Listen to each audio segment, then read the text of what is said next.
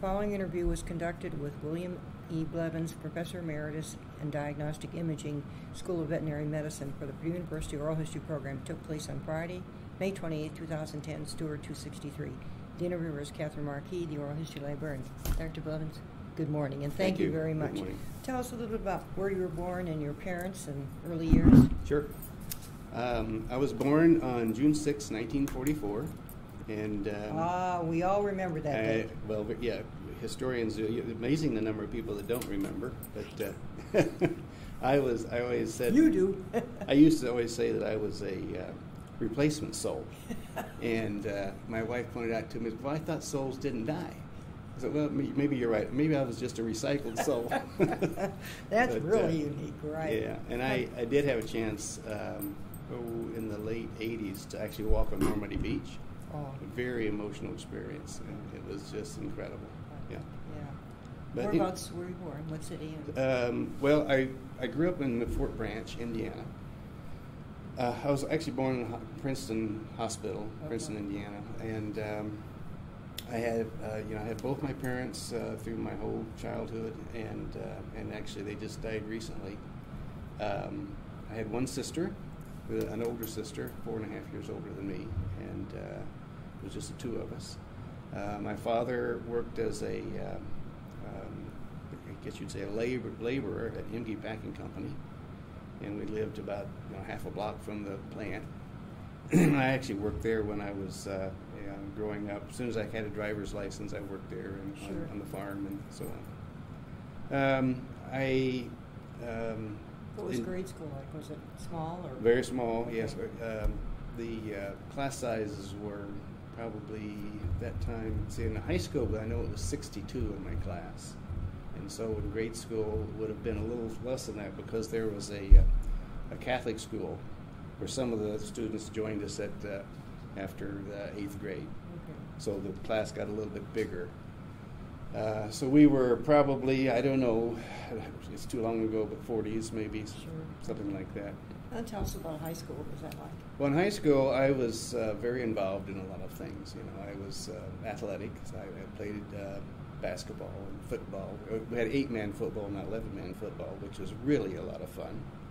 In 8-man football, you have to make 15 yards for a first down. And between the goal lines, it's 80 yards rather than 100. Field's a little more narrow, and then you played offense, and you turn around and play defense. There's no platoons, so it was great. It was for small schools. That was a lot of fun. I played in the band. I played trumpet, baritone, and sousaphone. Played sousaphone mainly because they needed somebody, and I was big enough to do it. You're it, right? Yeah, that's right. I never liked it that much. I never learned the bass clef very well. With baritone, you can get the music in treble clef and bass clef, and I always read treble clef. Did you do it play at the athletic events too? Well, it made it kind of hard if you were. Yes, and actually there were some events where I played when I was playing on the second team. I'd play, and then I'd come join the pep band, and I'd play then for the varsity games. But then I eventually got on the varsity, and of course I couldn't do that anymore. I was in Boy Scouts. I made Eagle, and I was on the Order of the Arrow. So I was really active in a lot of things. My sister was very, very smart, had a photogenic memory, and she graduated valedictorian, so she always set the standard. Of course, I was interested in a lot of other things, so... You were pretty active, too, in activities. I was very active. I did graduate 4th out of 62. But, that's pretty good. Yeah, I felt that was good enough. What sort of program? Were you taking college prep, or...? Well, back then, they didn't really have programs like that. I took...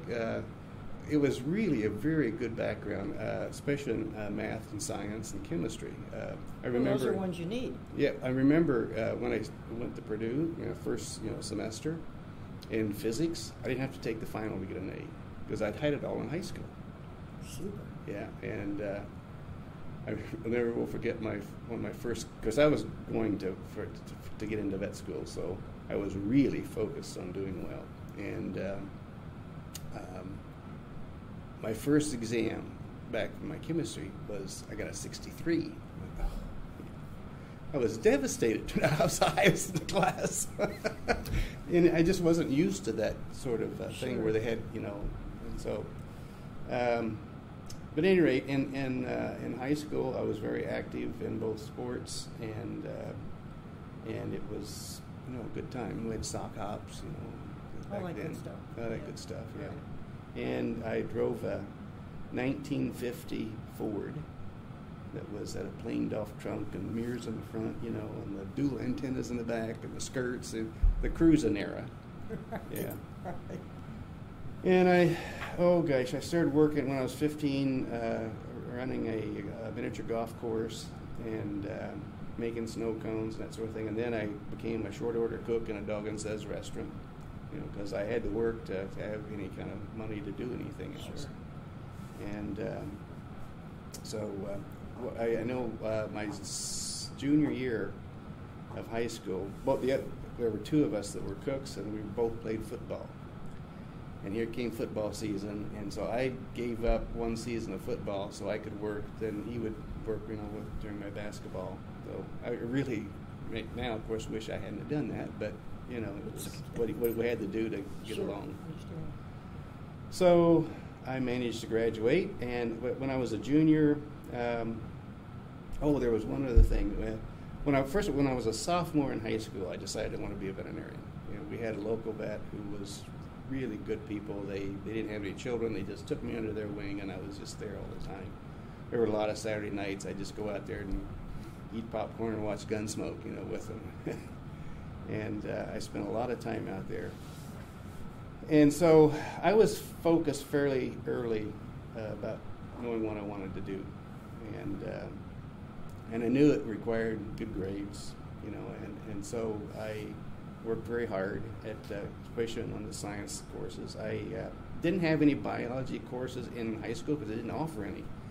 And because I was doing well enough, I asked to do a self-taught course in biology. And I had plenty of credits, so it isn't like I needed anything for graduation. So they allowed me to do that, and they had some old histopath slides that I looked at and had got books and studied, and I even did an exploratory laboratory on a guinea pig and sewed him up. Of course, you couldn't do any of that right now. But you know, I was really intensely interested in what I was going to do, and I was accepted to Purdue sometime in my junior year. And Did you come down at all? Or? No, I didn't. I mean, I knew what I wanted to do. There was only one veterinary school in Indiana, of course, and I knew that the odds of getting in were best in state, and so there wasn't any decision to make. So I just applied, and I got accepted. And my first day on campus was just fabulous until the last class. What year was this when you entered? Well, in 1962. Okay. Yeah, 1962, and so I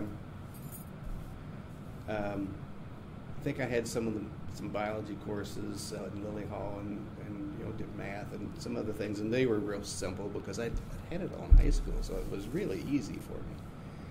And then my last class of the day was in English, and I had this professor who was standing out at the door with a cigarette hanging out of his mouth, looking at us like we were scum of the earth, and he treated us that way. And that was unpleasant. I ended up getting a B, which back then a B was a good grade. Sure. You know, let me think. My index getting into vet school was like 5.2 something, and I graduated with a 5.0, 2, 3, 4, someplace in there, I don't remember. So I was a B student, you know, and there were, back then there were classes no one got A's. Of course, that's a big difference now, obviously. So in pre-vet, I lived in State House, which was a co-op house, and I did come up to visit them during my senior year to be interviewed because they had to select you to go into the Where co-op was it house. located? Yeah, well, it was on State Street. Okay. It doesn't exist anymore. They didn't run it. You know where Fowler Hall is? Sure. Well, if you go to the west end of that block, that's where State House was. Okay.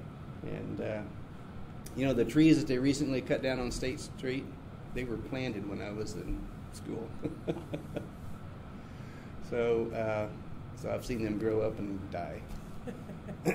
But we lived in a co-op house, which was a very good experience, and it was sort of close to Bloom Hall, places where fairly. school, Yeah. sure. Well, I wouldn't get to bit. that in a minute, but I was only in the State House for 3 years, Oh, okay. and I figured I needed to get with some other vet students because it was a very intense program at the time.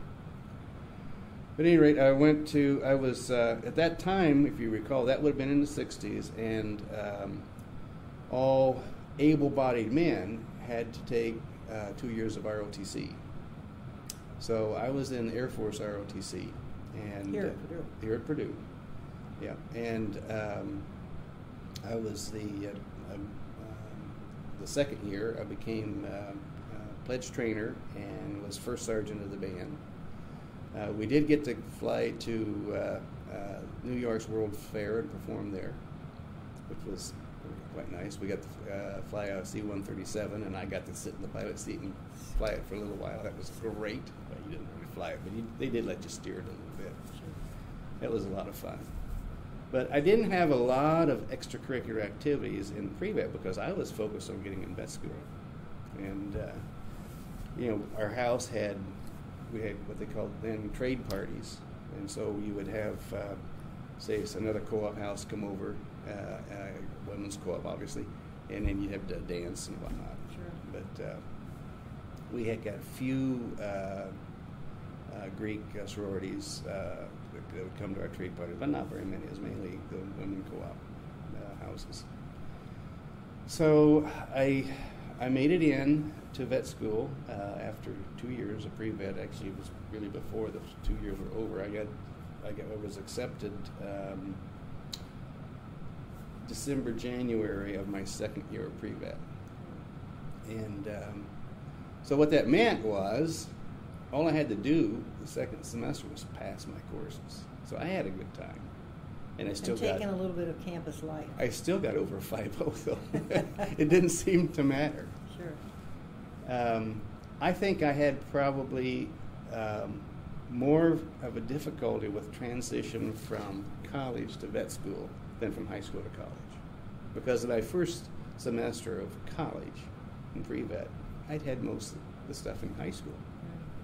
So it's a lot easier. It wasn't a big yeah, wake-up call. No, it wasn't. And it was, I enjoyed, it was the first time living away from home. I really enjoyed it.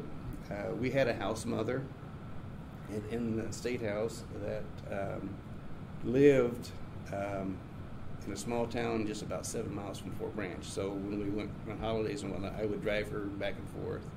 That was nice. And so it worked out really well. Sure. Yeah. In fact, my first time ever hitchhiking, only one time ever in my whole life that I did any hitchhiking, was the time when President Kennedy was assassinated and Purdue closed early. I was sitting getting a haircut in down at the Purdue Service Center when I heard it on the news. And, you know, everyone remembers where they were when they heard that news. So we were out early, and I thought, well, I might as well go home, and I didn't have a ride. And so I had a roommate take me out to the south side of town, and I started hitchhiking. I hitchhiked to Crawfordsville, got out on there at Highway 47, and I was waiting for another ride, and here came up the other way was a high school classmate going to Purdue to pick up his girlfriend, and they were going to turn around and go back. Wow. So I hopped in, went back to Purdue, and then went home. But that was my total experience with hitchhiking. Sure. So I got into Purdue, and they were very rigorous courses, and I had to actually study, which I hadn't had to do that much before. Well, study hard, and I did okay. I remember, I think it was the second semester, we had immunology, and back then we just had 2 exams, midterm and a final. And at the end of the midterm, the professor came up to me and says, well, you're the lowest in the class. Of course, I was scared to death. Throughout my veterinary school career, someone was failed every year, every 4 years. The first semester we lost 6. Of course, that just doesn't happen that much anymore. You don't hear about that. Yeah, well, they failed us out fairly rigorously. We started with 56 in my class and graduated 43. Yeah, that's quite a drop. Yeah. So at any rate, he tells me I'm the lowest in the class, and man, so I really cracked the books. And one of the problems with that particular course was the exams. I didn't understand the exams. Every question was 2 statements, statement A and statement B. And then the choices were, the multiple choice exam, A is true, B is true, and they're related. Next choice, A is true, B is true. They're not related. A is true, B is false. They're related. What do you mean related? I just couldn't get it. And so I studied, and I finally was able to crack a C out of that course. And I was never so pleased to get a C. Yeah, tricky. I'd have a problem with that too. Yeah. So that was real difficult.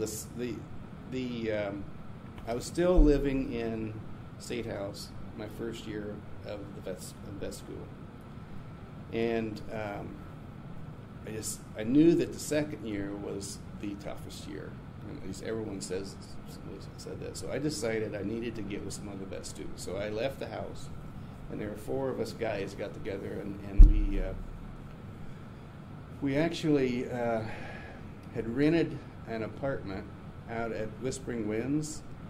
They're out by the bypass, but the building wasn't finished yet, and there was some delay, and they didn't get finished, and so we lived in Terry Courts for a while. Finally got finished, so we were able to move in, and see, none of us had any money, and so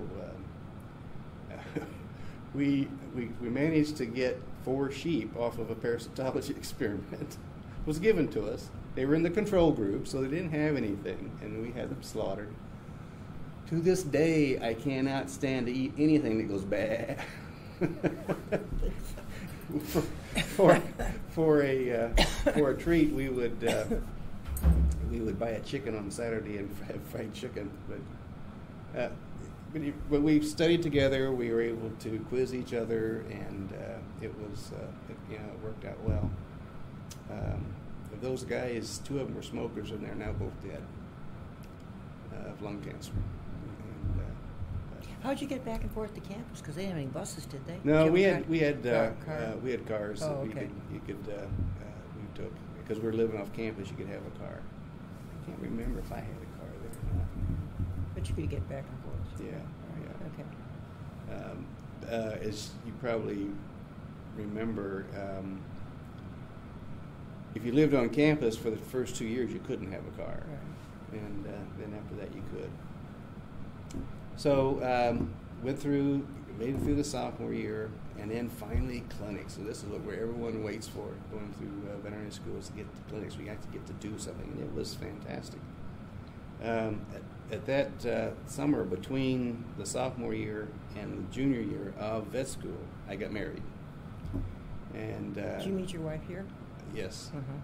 Is she a student? Yes, and she was in Antradale, which was a women's co-op. So we met at one of those trade parties. So we got married. She was graduated from. She was a home ec major. Okay. And she worked as a assistant food supervisor in Earhart Hall. Okay. So at that time, it was, we were doing well. My apartment, we were Mary Student, State Street apartments, Mary Student course. I think it cost $87 a month. I could eat at the hall every evening for $10 a month. And it was fantastic. It's a big help. Tuition back then, once I got in vet school, and it was higher than school, was $225 a semester. When my first year of college, I remember I kept track of everything that I spent, you know, Cokes, whatever, and it cost me less than $1,000.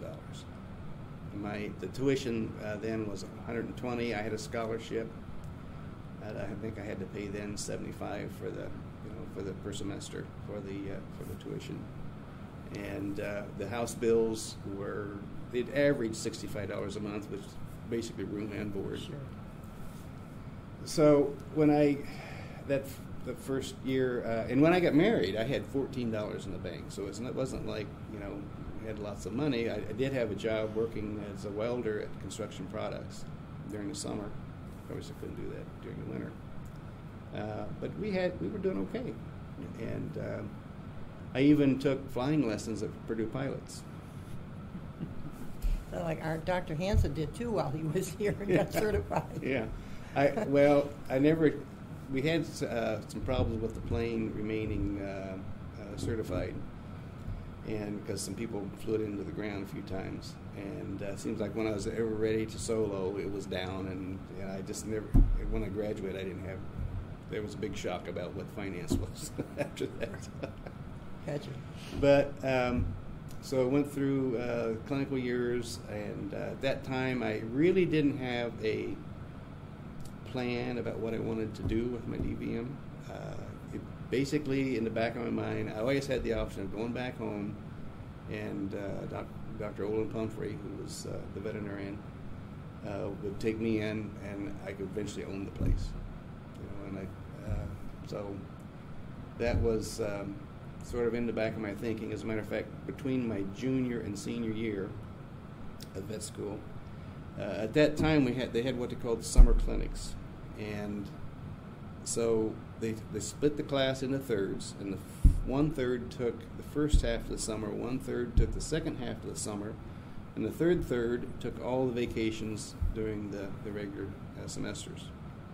And I elected to get into the vacation group because it allowed me all summer to be down home, Sure. and I worked in that practice.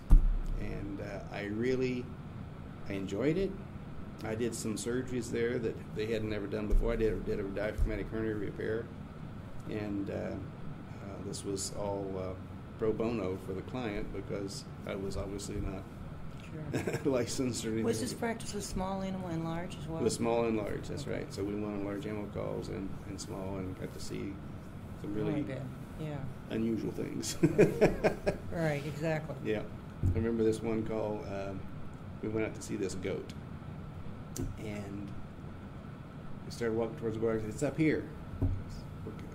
Up to the house. So we went to the house. We walked through the kitchen, walked through the living room, and went into the bedroom. And in the bedroom, it had fence and it had hay on the dresser, and it was unbelievable.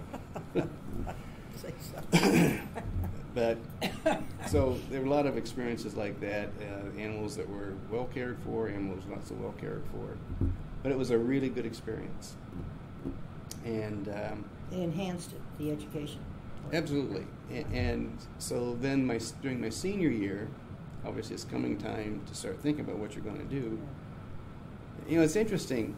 Back then, if you didn't have a job tied down by, let's say, January, February, you started getting a little concerned. Not that there weren't jobs. It's just back then, people looked to plan ahead and so on. And now it's like, yes, student, what they're going to do? Well, I don't know. I think I'll take the summer off and then I'll think about it. So it's different. At any rate, I saw so many cases during that summer that I knew what was wrong. I knew what we could do. I knew we could help that animal. But it was like, oh, euthanize it, doc. We want to put the money in it or this or that. And I decided I didn't go to veterinary school to kill dogs. So I was always very good with my hands. I was very good at anatomy, pretty good at physiology, and I thought, well, maybe I think about becoming a surgeon. And so I started looking into that in residencies and so on. And then it was in November of my senior year, and the radiologist that we had was named Bob Lewis, fabulous guy. Matter of fact, I replaced him. But, well, it doesn't sound right. He left in 69, and I came in 70, so he, they didn't have anyone. Okay. Yeah, it wasn't like he had to leave or anything. Fabulous teacher, good guy. He came back from a meeting in November, and he said, and I was standing in the interpretation room in radiology, he said, there's a lot of training programs open in radiology this year. And it was an epiphany. And all of a sudden, I was absolutely focused. That's what I wanted to do. And back then, radiology, there weren't residencies in radiology. You just did a master's degree in radiology. So I knew from that moment that's what I wanted to do. And I started looking at those different programs. I applied at Texas and I applied at Iowa State. And in Texas, there was someone on their staff that wanted to change from one area to radiology, and so they took him. Well, Iowa State needed someone badly, and they lowered themselves to take me. So I went to Iowa State and got a master's degree in radiology. When I arrived at Iowa State, would have been in July. After you finished. After I got my DVM. See, back then we graduated in June, and I turned 24 on June 6th and graduated June 9th. I was one of the youngest in my class. There was, I think, one or two other guys that were younger. Were there any women in your class? 4.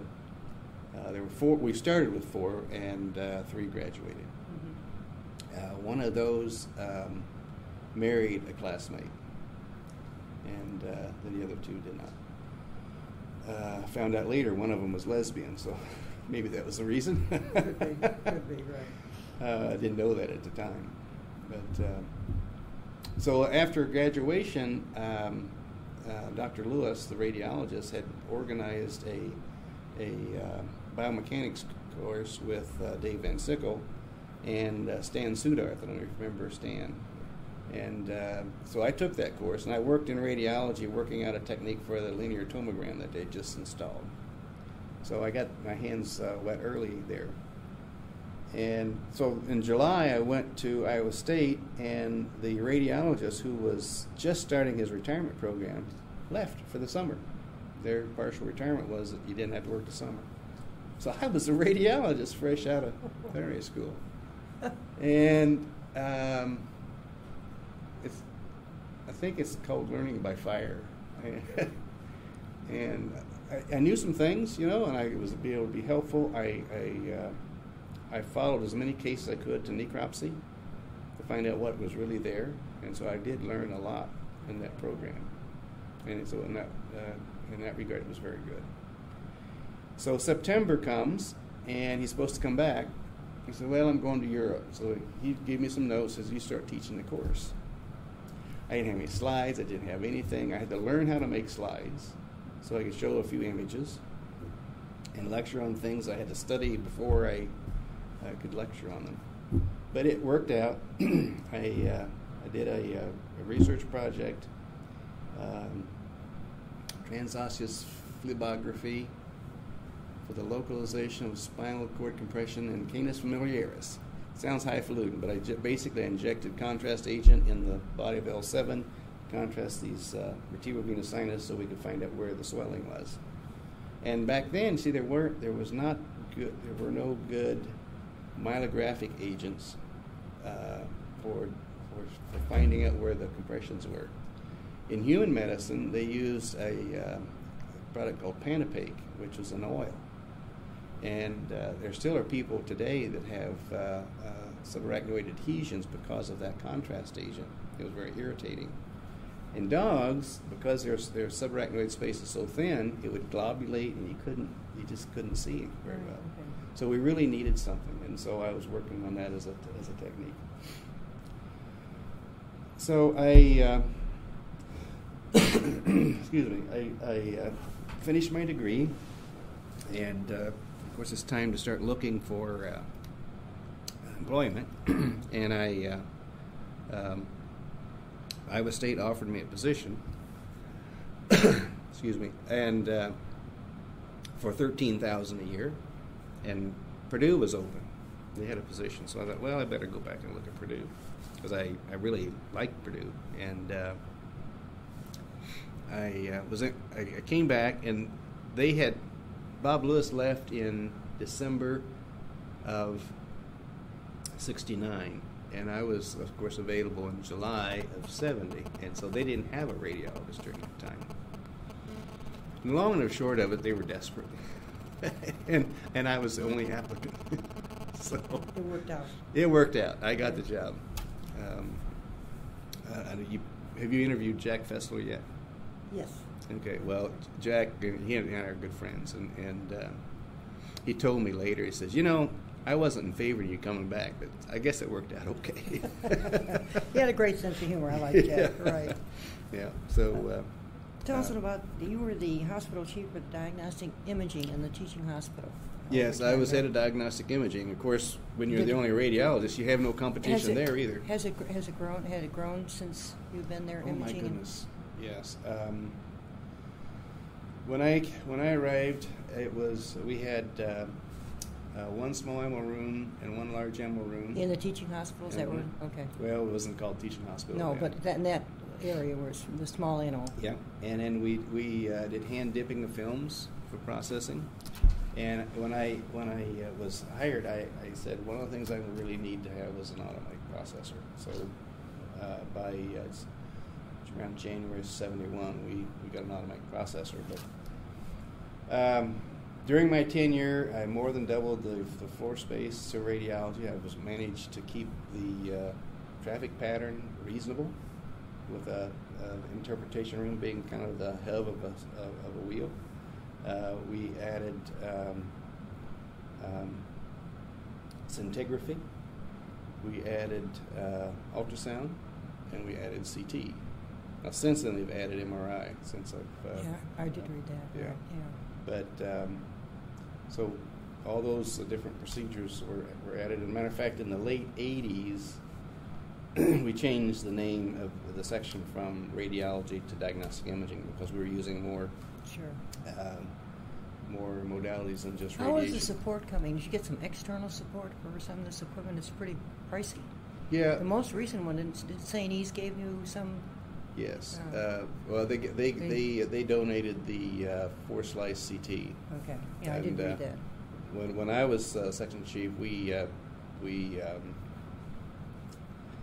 had a contract on a pay-per-view. So we had a company come and put it in, and then we paid them so much for every study that we did. But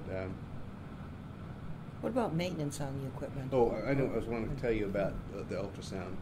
In 1974, I saw my first real-time ultrasound procedure. It was at that time we went to the Radiologic Society of North America, which is in Chicago. Real-time ultrasound of the heart. You see the heart beating in the valves. And I was just mesmerized by that. It was just wonderful.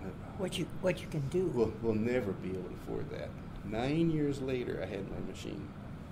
In 1981, the first veterinary ultrasound short course was taught out at Washington State. I was there. It took me 2 years to raise $65,000 to buy our first machine, and then we went from there. And in '88, I think, I took a 3-month sabbatic to learn how to do Doppler. We got a new machine that had Doppler application. Isn't it just amazing when you think about what you've got available today? Oh man, it is incredible. It is incredible. And it makes it too easy. Yes, it does. Yes, it does. You know, right? And I remember those. They don't use X-ray much anymore, do they? Oh no, yeah, we do. Do you? Yes. Okay. Oh yes, yes. Are hospitals using it as well? Oh, on absolutely. Humans? Oh, absolutely. Okay. Yeah, but see, what's changed there is now it's digital imaging. Okay. Rather than film screen, it's digital. They've enhanced it, in other words. Oh yes. Mm-hmm. Now there's still some places that are using film screen. Matter of fact,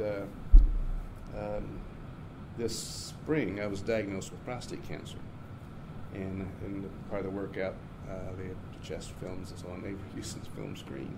Wow. And I've since had the surgery, and I'm okay. Everything was confined and whatnot, yeah. But, where were we? When I started at Purdue in 70, one of my goals was to become a full professor in 10 years. And I made it in 1980. I became a full professor. And at the ripe old age of 36. Very good. Now, Stockton was the dean. Stockton was dean, yes. Erskine was dean when you first came back. He was dean? Yeah. Okay. Erskine was dean for about, like I said, 1 or 2 months. And then at that time, I didn't know what was going on behind the scenes politically and all that. And apparently there'd been a lot of unhappiness. And so then he stepped down, and Stockton became the interim dean, and then eventually became the dean. Okay. Yeah. And then after that would have been Hugh Lewis came next, didn't he? Let me think.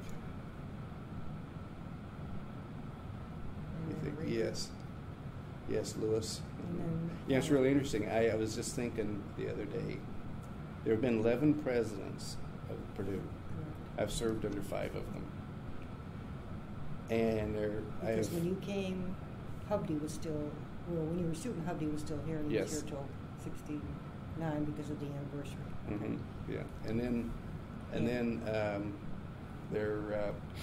I've served under all of the deans except Pat Hutchins, and I've served under all of the department heads in the clinical area.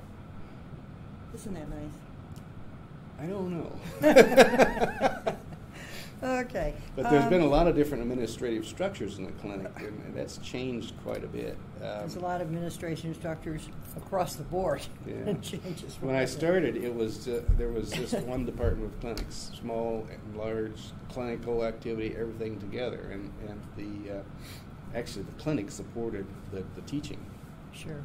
And then they divided it into department of large AMA clinics and department of small AMA clinics, and of course here I am in the middle. And so I was appointed 50-50 each way, but 80% of my work was in small animal. And so that was interesting. And then they decided to have teaching hospital and department of clinics. And that's basically the structure we have right now. And you know which one of those worked the best? I'll let you answer that. Well, it's the one with the worst structure, and that was when I was 50-50 each way. But the reason it worked the best was because of the people we had in charge. People trump structure any day of the week. Sure, exactly. Yeah. I agree.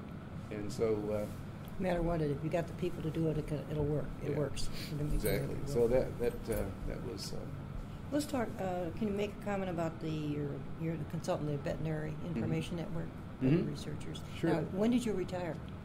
Well, I retired from the university in last June, July. At the end of the fiscal year. Okay, in 2009, huh? In 2009, I was in the. Were you in that were you? Oh, I was in the voluntary early retirement program for. Was it 2 years or 3? What do you think? It's okay. I can't remember. That's all right. That's okay.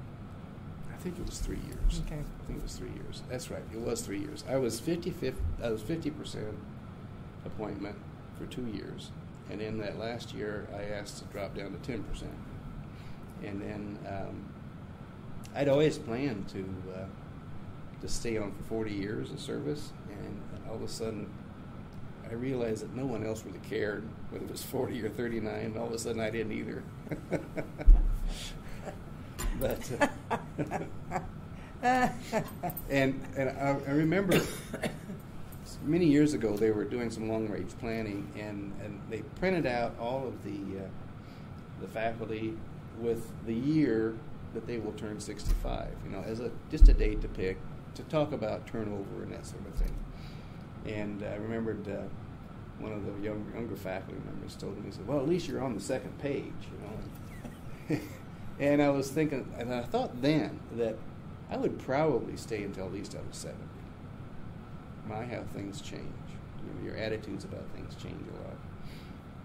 So when I went from 50% to 10%, mainly I needed another day of the week so I could do some outside consulting. I was working in Indianapolis twice a week. Well, I was working there one day a week, and they wanted me twice a week. And I had some other venues in South Bend, Elkhart, and in Greenwood that I would go in and help them with imaging and do ultrasound studies and that sort of thing. And the outside always pays much better than the inside, you know what I mean? And so I did that, and then when I retired completely from the university, I continued going to Indianapolis and doing those. I started dropping. I dropped Elkhart and South Bend because it was just too far. And because you have to drive back and forth. I have to drive. Sure. Yeah. What I do, I would drive up there the night before and get a motel, because it used to be I'd drive 3 hours up, work all day, 3 hours back, and that wears pretty thin as you get older. That's right. You know, you lose your suppleness. I hear you. When you're sitting in the car that long, it's like, oh man. So I dropped that, and then I eventually had to drop the Greenwood, and then stayed with the center because they had CT and really nice ultrasound, and that was only 2 days a week. So I could do this, and eventually the road trip was more than I wanted to do, and I've been working with Veterinary Information Network, and I knew that I had opportunity to make that grow, and I realized that I could do that mainly from home. So I approached the president, and he said, yeah, let's do it. So then I got off the road last December. Veterinary Information Network was started in 1991, and it was a very small kind of an indexing, where they took data and made it available. They didn't really have that much consulting on it. And as it grew, of course, there's more and more. They got more and more consultants involved, and they developed message boards. And I joined them in 2000 as a consultant, and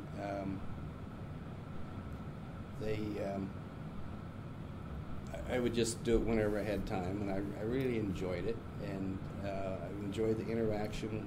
And the nice thing about it was that now is more global, and I'm talking to people, basically all over the world, and that was very intriguing. One thing is really interesting. I was on the faculty for 39 years and never saw a case of Spirocerca lupi. That is a parasite that infests the esophagus in dogs. And I'd been taught about it, and I knew what it looked like radiographically. I never saw one. It's common in Israel. And so I'm seeing all these cases now of Spirocerca lupi through VIN. Interesting. Yeah. So, when you practice in an area long enough, if you know where the animal's coming from, you know what diseases they get exposed to. For example, if an animal comes from Dayton, Indiana, and it's not on heartworm preventative, it's got heartworm disease. It's just so common there. Northwest Indiana, Paragomus killicati is a common parasite. Blastomycosis, northern part of the state. Histoplasmosis, central part of the state. Southern Indiana, histo and blasto. I mean, so you just know what those diseases are going to. They're just common to that particular. Yeah, if you look at the address, well, it's more likely this because of where they're from. Sure. So you can use that geographic information. Well, on VIN, I don't know what's in Hong Kong, or I don't. I know that some of the countries where tuberculosis is a little more common, and we don't see it here, but you do see it other places. So, you have to open up your thinking to the worldwide disease community. What's unique, or what in that area? What is the causative agent for the disease? Yeah, sure. Right. Yeah, absolutely. So. It's been a nice deal for you. Oh yeah, it's really excellent because I can Well, I fly to California every so often to put on short courses, and I'm going to be doing teaching a course online starting in end of August. It's really a unique experience because I haven't done this quite before. I'm going to record the lectures digitally, and then we can do digital editing of it. We can then, when the course is going on, I can watch the playing. I can post questions, and there's a thing called Unity where it's a little side box where people can ask a question and I can answer it while the lecture is going on. And then after, say, this first week's lecture, there is a thread that's open, and where people can post questions, and I can post quizzes, so people can quiz themselves, and then we have the next lecture, and it goes on for 6 weeks that way. The other beautiful thing about this is that now, because everything's digitally recorded, we can set it up so someone who wants to take it in Australia, who can't take it when we're doing it live, can still sign up for the course, can listen to the lectures, take the quizzes, and then post individual questions during that next week, because it's off only, about 18 hours, I think, something like that. So they can get their questions answered before the next lecture. Oh, that's great. And Isn't that's it amazing? That's an opportunity you don't have in a university right now. No, that's great. Yeah. Let's talk about some awards. You got the Outstanding Teaching Award from the school in 2007, and also you were a diplomat of the American College of Veterinary Radiology, and the Ultrasound Society, the first president. That's nice. I've also been president of the American College of Veterinary Radiology. Do you still keep active in those? Yes, I am. Matter of fact, I am setting up a chat room right now for the Veterinary Ultrasound Society through VIN, using their infrastructure. Super. Yeah. But, well, as far as the awards, I mean, people don't do what they do for awards, but they're always very nice. They're nice. Yeah. It's not, recognition is nice to have. Yeah, exactly. And so what was really special about the Plu Award, the person, Ray Plu, who gave the money, was a classmate of mine. And Ray was let's say when we were freshmen and sophomores and so on, he let's just say he really enjoyed life. that's okay. Yeah, he had a good time. And he rode a motorcycle, still does actually, but he'd just get fed up and take off his motorcycle. He got picked up one time in Louisiana for vagrancy, and class had to chip together to get some money. So but Billy Hooper took him under his wings and really jerked a knot in his tail, and he turned around. He married one of the secretaries over there, and she was a very good influence on him. He went to Georgia, I think, got a PhD. He was always very bright, but he never did well in school because he just didn't apply himself. So he did really well. He worked for Merck, I think it was, and actually worked his way up in that company to one of the administrators, and he was doing very well. And he gave some stock to the school for this award, and it was because of Billy Hooper. And he made the parameters for that. He wanted someone like Billy Hooper to get this award. Someone who was good at teaching and looked after students and all that sort of thing. So I was very pleased to win that award because I knew what the thinking was behind it. Right, and you knew the person. Yeah, which exactly. Is nice, a classmate. Exactly. That's nice to be recognized. Yeah, he was actually at the award ceremony when I got it, so that was kind of nice. That's good. He rode his motorcycle up from St. Louis, I think. Yeah. And you had a lot of hobbies, archery and music. You still keep active with those? Yes, I'm so busy. I know. Music is hard to stay good at it. I play a lot of different instruments. As you know, earlier I started on brass instruments, and then when I was in college and latter part of my high school career, I started playing stringed instruments. When I played brass instruments, I had to read the music. When I started playing stringed instruments, I play by ear. So I play, guitar and lap dulcimer, hammered dulcimer, auto harp, a little bit of banjo. Then I got into some of the mouth organs. I play penny whistle and Jew's harp and nose flute. Have you ever heard of a nose flute? No. It's like you blow it with your nose, and you use your mouth as a resonating changer to change the notes. That's interesting. It's really. I'll have to come out in one of your performances sometime. I don't do performances. I play for fun. Right. Yeah. But you know, I enjoy the music. When was it? It was Christmas. I played the auto harp for a performance at our local church. We go to Armstrong Chapel. Right. And how about a Purdue tradition? Purdue traditions. Well, I guess the Purdue Pete, the big bass drum, those are special to me, and the special. There's one tradition that I was really, really upset that they dropped was the Griffin. And what made it worse was when I found out they paid some consulting company like $125,000 or something to come up with this Purdue. Give me a break. It's different, I know. I was unamused. I got a clock that's a chiming clock. It has the old seal on it, you know. Mm-hmm. I really like it. It's got Indiana cherry. It's really nice. Yeah. How about an outstanding event? An outstanding event. If you have any. Or you can have more than one. Well, let's see. I love Purdue football, and I was there when Bob Greasy hit Hadrick in the end zone with no time left on the clock to beat Illinois at our homecoming, and that was the year we won the Rose Bowl. Yeah. So that was very special.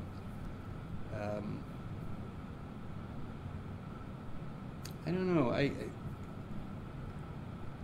think about why did I come back to Purdue. I think it's because I loved it so much.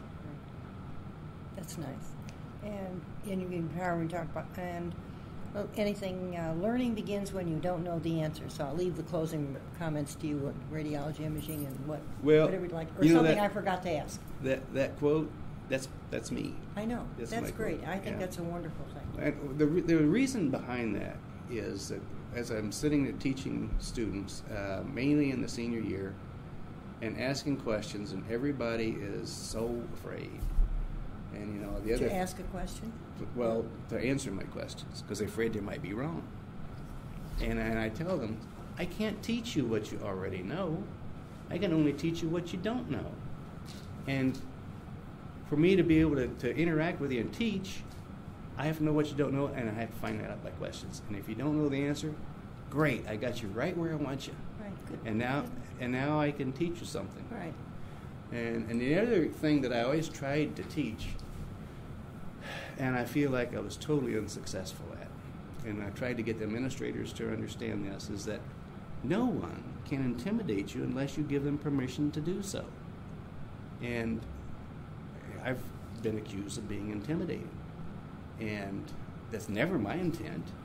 I mean, you don't intimidate me. This environment doesn't intimidate me, but that's because you don't have my permission to intimidate me.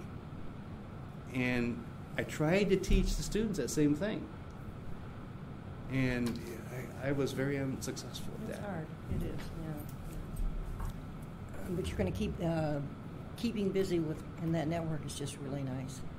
Yes, it is, and that's probably be my. I'm not sure when I will quit that, or if I ever will.